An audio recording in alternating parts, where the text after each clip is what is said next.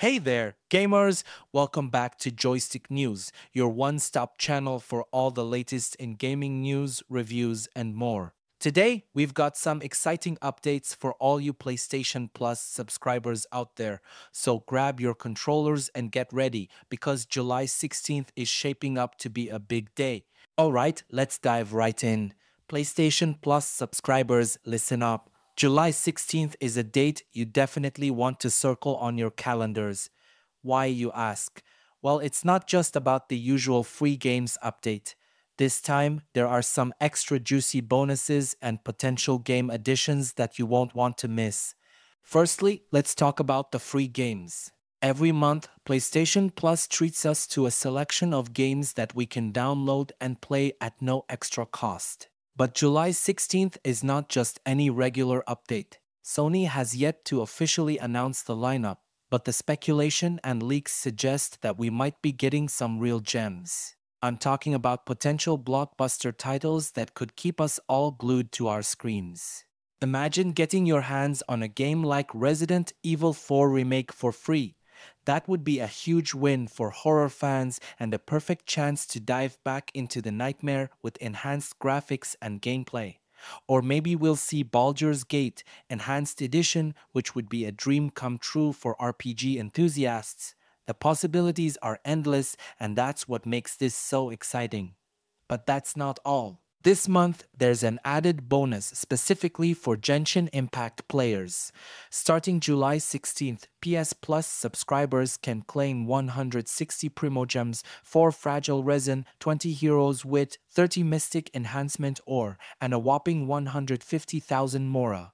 If you're a Genshin Impact fan, you know how valuable these resources are. This is a great opportunity to boost your game without spending a dime. For those of you who might not be familiar, Genshin Impact is a massive open-world RPG developed by MiHoYo. It's known for its beautiful graphics, engaging story, and a wide variety of characters and abilities. These freebies from PS Plus can give you a significant advantage in the game, allowing you to level up your characters and gear more efficiently. So even if you're new to Genshin Impact, this is a fantastic time to jump in and start exploring the world of Teyvat. Now, let's speculate a bit on what games might be added to the PS Plus Extra and Premium tiers. While we don't have the official list yet, there are some strong contenders. Games like Resident Evil 4 Remake, Baldur's Gate, Enhanced Edition, and even some surprise indie hits could make the cut. These additions could provide hours of entertainment and might even introduce you to some new favorites. However, it's not all about what's coming. We also need to consider what might be leaving. Sony often rotates the game lineup, which means some titles will be removed from PS Plus Extra and Premium. If there's a game you've been meaning to play, now is the time to do it before it potentially disappears.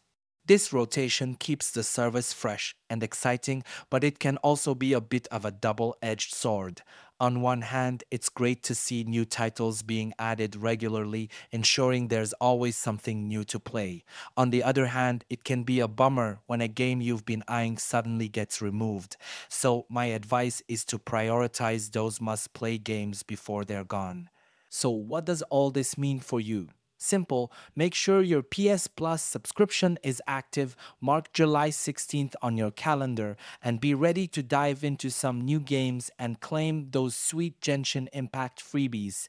It's going to be an exciting day and you don't want to miss out.